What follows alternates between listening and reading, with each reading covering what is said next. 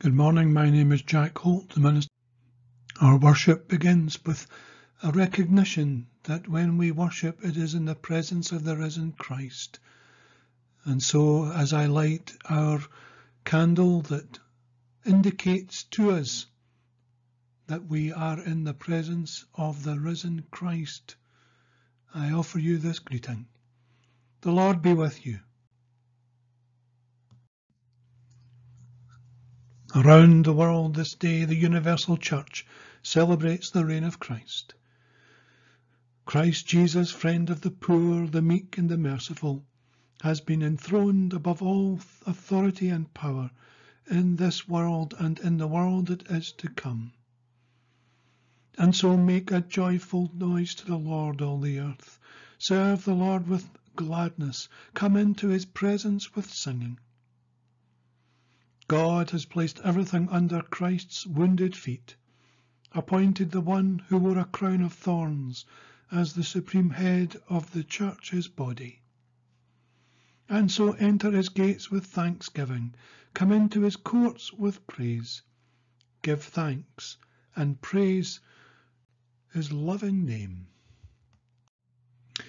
We sang it last week, but this week it is the appointed psalm. Psalm 100, all people that on earth do dwell, to the tune that I have composed. All people that on earth do dwell, sing to the Lord with cheerful voice. Him serve with mirth, his praise foretell. Come ye before him and rejoice. Know that the Lord is God indeed. Without our aid he did us make. We are his folk, he doth us feed, and for his sheep he doth us take.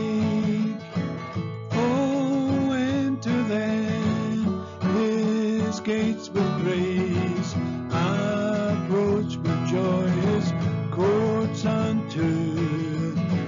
Praise the Lord and bless his name always, for it is seemly so to do. For why the Lord our God is good, his mercy is for ever sure. His truth at all times firmly stood, and shall from age to age endure. Let us pray. God, who lets us be, the Abba, the Father of Jesus Christ, for your shepherd heart that remembers us, has cared for us in our folly, has attended to us in our brokenness, receive our homage. Lord Jesus Christ, icon of the living God, for your compassionate nature and sacrificially loving us to death, receive our devotion. Breath of God, source of unity in deity and humanity, for sighing out our groans as prayer, and inhaling for us the life of eternity, receive our reverence. Holy Trinity, God for us, and within us, for all that you are, and all that you have done, for all that we are, and all that we shall be, receive the worship of our hearts. God of grace, we have not always lived as your people. Our sins are too heavy to carry, too real to hide, and too deep to undo. Forgive what our lips tremble to name, what our hearts can no longer bear, and what has become for us a consuming fire of judgment. In silence we confess the reality for us behind these words.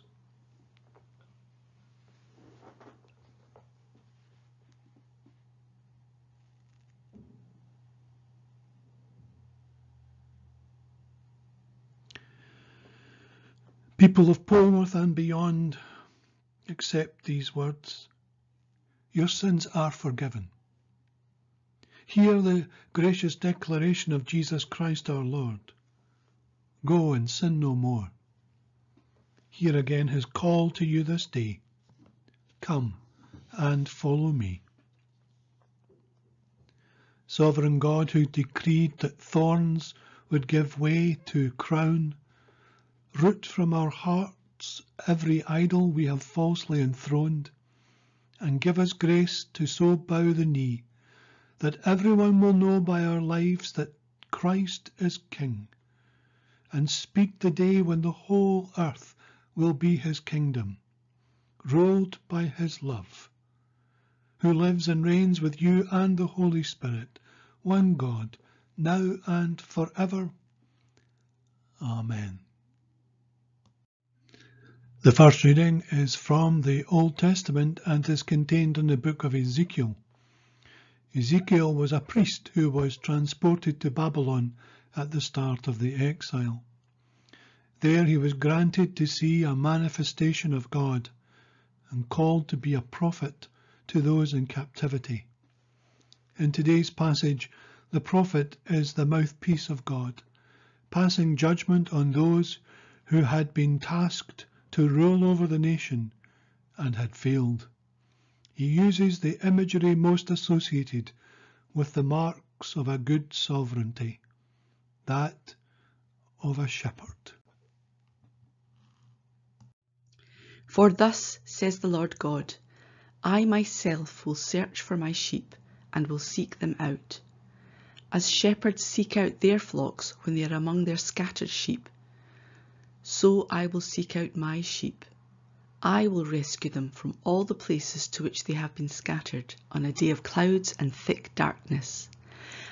I will bring them out from the peoples and gather them from the countries, and will bring them into their own land. And I will feed them on the mountains of Israel, by the watercourses, and in all the inhabited parts of the land. I will feed them with good pasture, and the mountain heights of Israel shall be their pasture. There they shall lie down in good grazing land, and they shall feed on rich pasture on the mountains of Israel. I myself will be the shepherd of my sheep, and I will make them lie down, says the Lord God. I will seek the lost, and I will bring back the strayed, and I will bind up the injured, and I will strengthen the weak. But the fat and the strong I will destroy. I will feed them with justice. Therefore, thus says the Lord God to them, I myself will judge between the fat sheep and the lean sheep. Because you pushed with flank and shoulder and butted at all the weak animals with your horns until you scattered them far and wide, I will save my flock, and they shall no longer be ravaged, and I will judge between sheep and sheep. I will set up over them one shepherd, my servant David, and he shall feed them. He shall feed them and be their shepherd. And I, the Lord, will be their God, and my servant David shall be prince among them. I, the Lord, have spoken.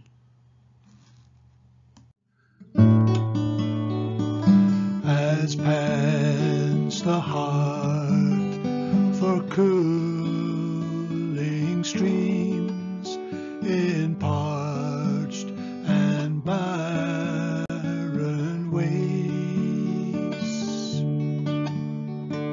so longs my soul for you, O God, and your refreshing grace.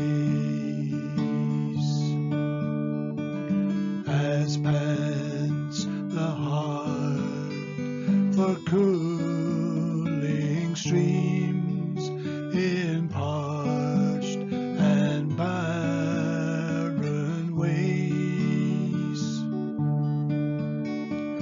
so longs my soul for you, O God,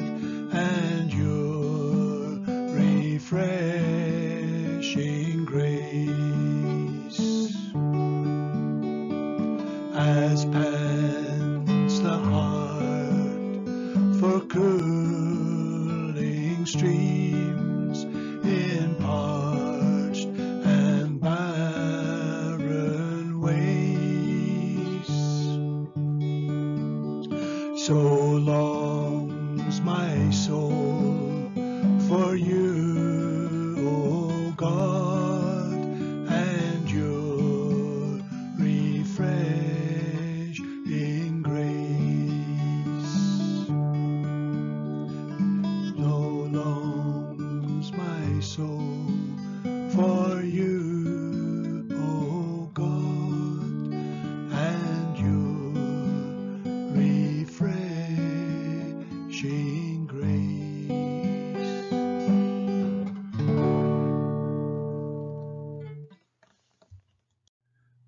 The second reading is from the New Testament and is contained in the Gospel according to Matthew. The last of the concluding parables to the portion of the story that has described Jesus' earthly ministry is called the parable of the sheep and the goats. In the time of Jesus, before the idea of a worldwide mission was thought possible, the question asked was, how shall the nations of the world be judged by God? The words of Jesus gave the answer. When the Son of Man comes in his glory, and all the angels with him, then he will sit on the throne of his glory. All the nations will be gathered before him, and he will separate people one from another, as a shepherd separates the sheep from the goats. And he will put the sheep at his right hand, and the goats at the left. Then the King will say to those at his right hand, Come, you that are blessed by my Father, inherit the kingdom prepared for you from the foundation of the world. For I was hungry, and you gave me food. I was thirsty, and you gave me something to drink. I was a stranger, and you welcomed me. I was naked, and you gave me clothing. I was sick, and you took care of me. I was in prison, and you visited me. Then the righteous will answer him, Lord, when was it that we saw you hungry and gave you food, or thirsty and gave you something to drink? And when was it that we saw you a stranger and welcomed you, or naked and gave you clothing? And when was it that we saw you sick or in prison and visited you? And the King will answer them, Truly I tell you, just as you did it to one of the least of these who are members of my family, you did it to me. Then he will say to those at his left hand, You that are accursed, depart from me into the eternal fire prepared for the devil and his angels. For I was hungry, and you gave me no food. I was thirsty, and you gave me nothing to drink. I was a stranger, and you did not welcome me. Naked, and you did not give me clothing. Sick and in prison, and you did not visit me. Then they also will answer, Lord, when was it that we saw you hungry or thirsty or a stranger or naked or sick or in prison and did not take care of you? Then he will answer them, Truly, I tell you, just as you did not do it to one of the least of these, you did not do it to me. And these will go away into eternal punishment, but the righteous into eternal life.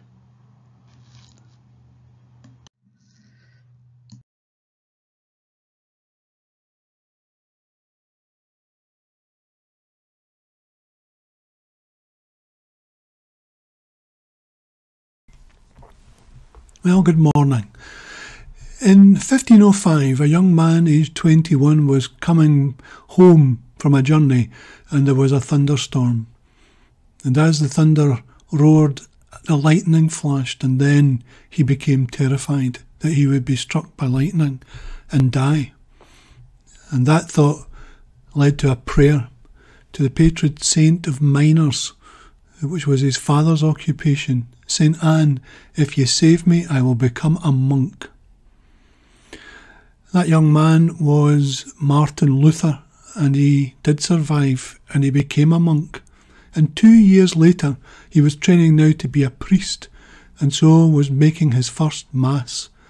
And as he stood before these elements on the altar, once again terror struck his heart. Who was he to handle these holy things? And who was he to try and make present the God that he feared with all his heart? Martin Luther was someone deeply troubled by an image, and that image was the Last Judgment. These pictures from the parable that we heard today had been made into wood carvings, into books that allowed them to feast their eyes on the horrors of that Last Judgment. Christ seen holding a lily, symbol of resurrection, on the right hand where the righteous stood, and with the sword, the terrible swift sword of judgment, in his left hand where those condemned to hell, to the eternal fires, were being driven. That Martin Luther couldn't be sure where he stood, that he might be condemned, was the greatest fear of his life. It haunted him. And he had a spiritual director in the monastery who knew that this young man's troubles need not be so. He just had to find something out, a truth that seemed to be evading him. And that truth was the true character and nature of the one who would be judge. Donald Trump's presidency is coming to an end, and its lasting legacy will be that he was president and appointed 3 judges to the Supreme Court. All of these judges' appointments have to be cleared through Senate hearings and approved. And these hearings are to look not just at the ability of the person to be a lawyer, but also the manner in which they would serve the law. Each of these appointments have been called conservative, right-leading appointments. They are expected to administer the law in a particular way, and that's what these hearings set out to prove, the character of the judge. We need to look at our Old Testament reading to gain the character of the judge. In ancient times, the judge was also the king. Those who looked for judgment, those who had sentences pronounced upon them, these were done by the king. And so the role was both king and judge. But what was the character to be? And in the reading we discover that from God's perspective, if you are a judge, if you are a king, then you are meant to be a shepherd. You are meant to be someone who looked upon the people as your flock. You are meant to keep your eye on the weak and the strong. You were to ensure that the strong did not in any way inhibit the weak from getting their due. You were to watch out for the strays, the sick. You were to enable the weak to be fed and watered. These were the kind of characteristics that was expected, but yet, as the passage indicates, God found that none of these qualities were now being exhibited by the kings, by the judges. And so God makes a declaration that he will now take over again. The role of king and judge will rest with himself. And then towards the end of the reading, we hear that whilst he is going to administer this role himself, it will still be through another person. There will be a prince. There will be one appointed who will be that true shepherd of the people. David is the name used. David belongs to the past. Hundreds and years have gone since David's birth, but David was a shepherd before he was a king. And as a king, he sought to continue to be a shepherd. And so in the eyes of God, all who have the right to be called kings and shepherds of the people will be like his servant David. And so it's no accident that Scripture tells us that the one who would hold that post was born in the city of David, in Bethlehem.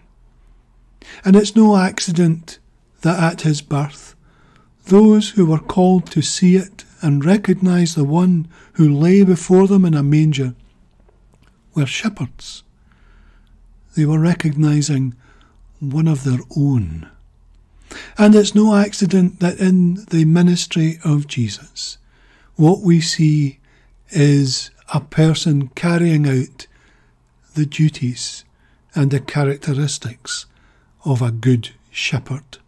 So much so that this is one of the main ways in which John's Gospel refers to him, a whole chapter dedicated to the Good Shepherd. And so when we think of this scene in Matthew's Gospel, where Jesus is first described as the Son of Man, that describes him in his humanity and humility. He's then declared to be a king. He is the king who sits upon the throne and, like a shepherd, separates the sheep from the goats. But he does so as a shepherd, as a good shepherd. And that's where we have to pause and recognise something about this parable that is often overlooked. Because it speaks of the last things, because in the time of Martin Luther it was what stood before people in their lives as what would happen at the end. It has taken on that sort of role, and yet if we look at the Gospel, it's not at the end. It's at the end of the portion that describes the ministry of Jesus. But it's not the end of the story. What happens next in the Gospels is the passion, the suffering of Jesus. The story of the parable of the sheep and the goats is about a king who has yet to be truly revealed. And when he is truly revealed, it's through his passion. On the cross, he is suffering. On his way to the cross, and in the hours of him hanging from that cross, he is someone who experiences all that the parable indicates. When I was hungry, and when I was thirsty, and when I was naked, and when I had no shelter, and when I was in prison. Here is the shepherd experiencing the suffering of the sheep. Here is the shepherd taking on the judgment of God for the sheep. And so this is what Martin Luther eventually discovers. His spiritual director made him a teacher of the Bible.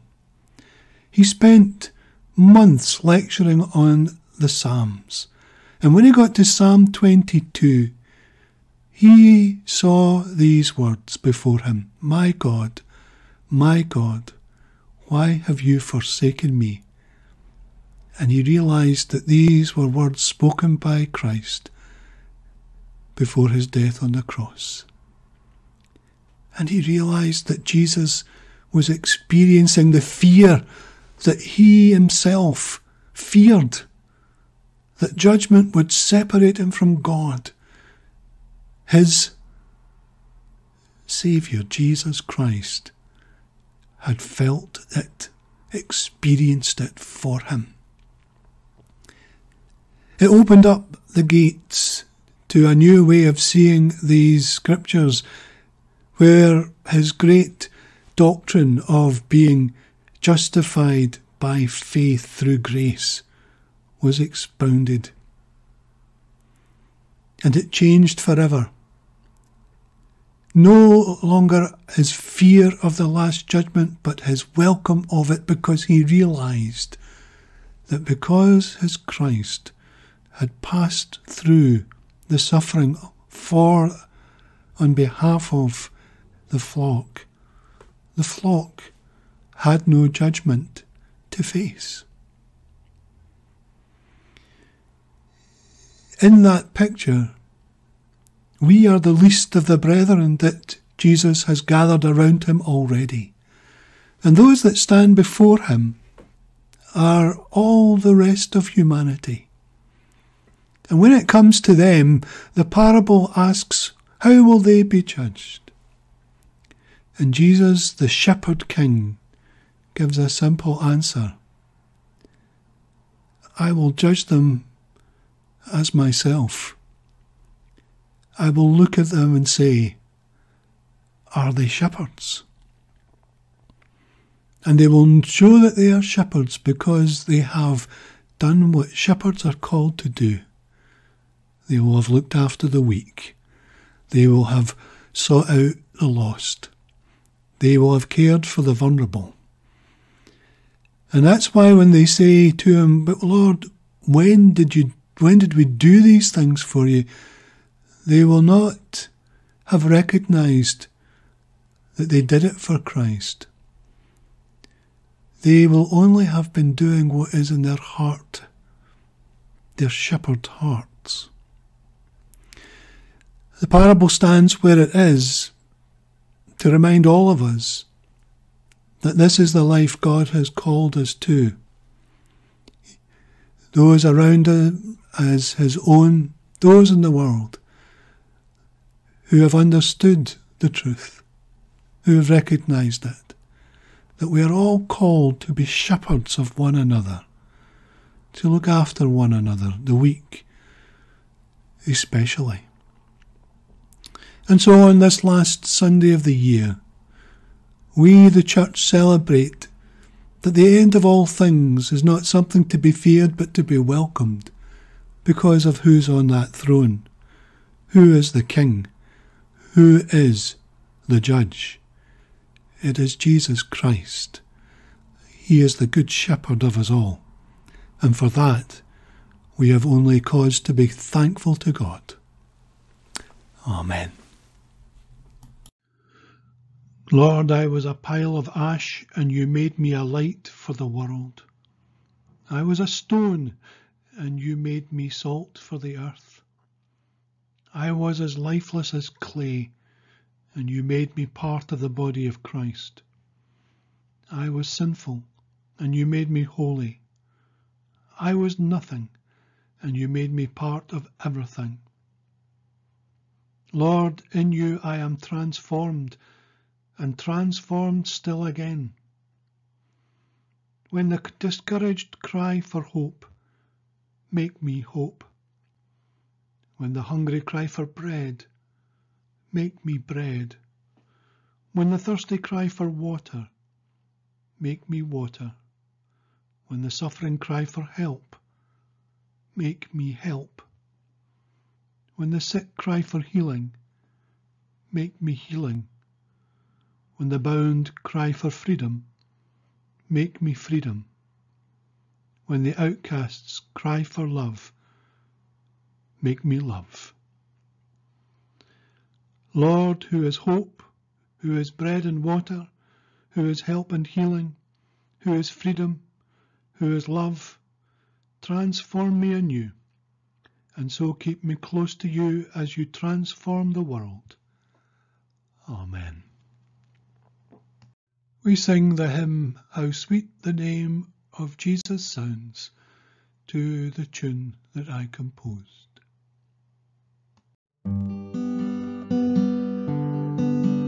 How sweet the name of Jesus sounds in a believer's ear. It soothes our sorrows, heals our wounds, and drives away our fears. It makes the wounded spirit whole and calms the troubled breast. 'Tis manna to the hungry soul and to the weary rest. Dear name, the rock on which I build my shield and hiding place, my never-failing treasury filled with boundless stores of grace.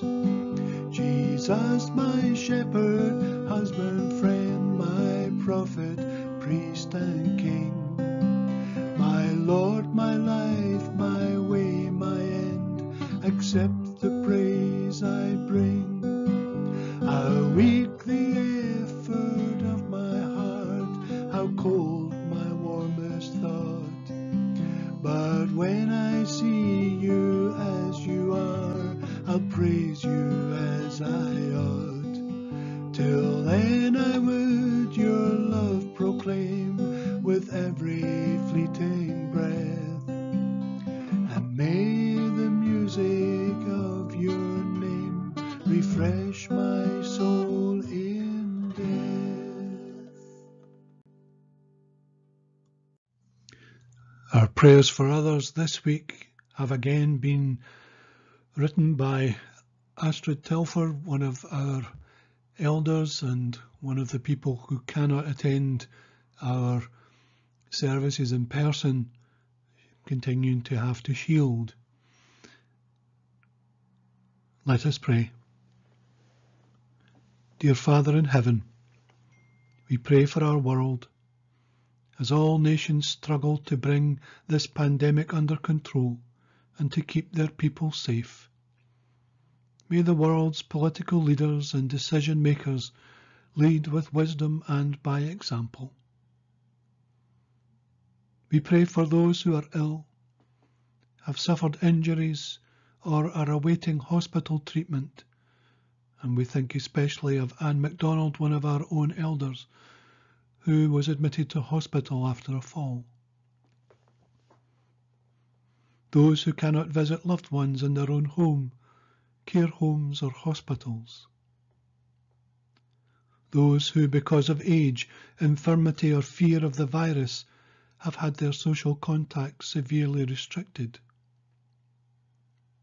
Those who do not have access to technology and find keeping in touch with friends and family difficult. Those who have had their holidays, special events and religious festivals postponed, curtailed or cancelled. Those who are working behind the scenes, testing samples, confirming results and tracing contacts to limit the spread of the virus. And those who are now subject to more severe restrictions than we are. We ask you to bless those working in our health and social care settings, educational and research establishments, local authorities, postal and delivery services, registrar offices, transport networks, funeral directors, prisons, armed forces, shops, hospitality settings and charitable organisations, all of whom are endeavouring to offer the best service they can through these difficult times. We take a moment to remember all that is good in life and celebrate those who are demonstrating love and compassion in many small, unexceptional but important ways. Saying good morning to a passerby who might speak to no one else that day. Being a good neighbour and helping without being asked. Donating foods for those struggling on low incomes. Delivering food and other essentials to the frail and housebound. Being patient in supermarket queues and with staff working in restricted circumstances. Volunteering to test the potential new vaccines which bring us all hope for the future. May this crisis continue to bring out the best in us and not the worst. When this pandemic is a distant memory, may we continue to offer help and support to those who are less fortunate than ourselves, while asking for no reward other than knowing that we do so in your name. And hear us as we continue to pray in the words that Jesus taught us. Our Father in heaven, hallowed be your name. Your kingdom come, your will be done on earth as in heaven. Give us today our daily bread. Forgive us our sins as we forgive those who sin against us. Save us from the time of trial and deliver us from evil. For the kingdom, the power, and the glory are yours now and forever. Amen. We conclude singing the paraphrase of the 23rd Psalm, the King of Love, my shepherd is, to the hymn tune St. Columba Erin. The King of Love, my shepherd is, whose goodness faileth never.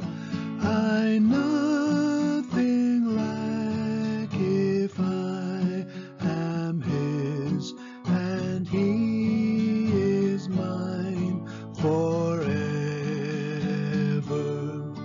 Where streams of living water flow, my ransomed soul he leadeth, and where the verdant pastures grow with fruits celestial feedeth.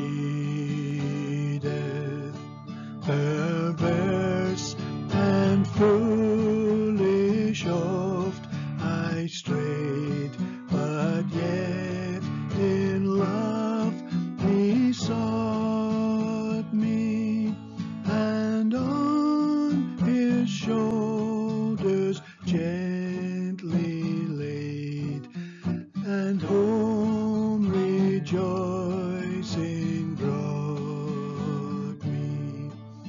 In death's dark vale I fear none ill, with thee, dear Lord, beside me. Thy rod and staff my comfort still, thy cross before to guide me. Thou spreadst the table in my sight, thy unction grace bestoweth, and oh, what transport of delight from thy pure chalice floweth. And so through all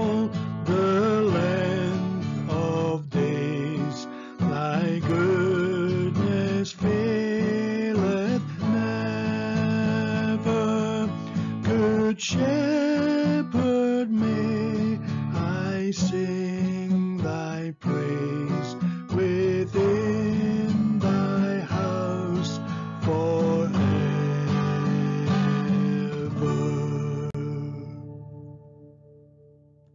Our worship is ended. Depart in peace. Lord God, we ask for your blessing so that as we go back into our daily living, we remain committed to you in faith, sustained by hope, and enabled to live in love. The Lord bless you and keep you. The Lord make his face to shine upon you and be gracious to you. The Lord lift up his countenance upon you and grant you to know his peace. And all the people replied, Amen. Once again, our thanks to everyone who has taken the time to join us and to be part of our worship and community on this Sunday. My thanks again to Astrid for kindly composing the prayers we have used today. Next week, as I've said, is the first Sunday in Advent, and those that use the online service will see a different visual image, as I have taken some of the photographs from my previous parish in Burson-Fuchside, where we often got good winters, and to give that seasonal look to the services. Unfortunately, one of the things that we do in church that you cannot do online is the lighting of our Advent wreath. But I would invite you in home to perhaps have a candle nearby you that you might light as part of the weeks of Advent that lie ahead. I'm delighted to say that whilst our usual services for Christmas cannot go ahead this year, there is a team working to ensure that our Polwarth Church Christmas shall be celebrated both outside our church and also online. And you'll get more information on that as we draw nearer to Christmas.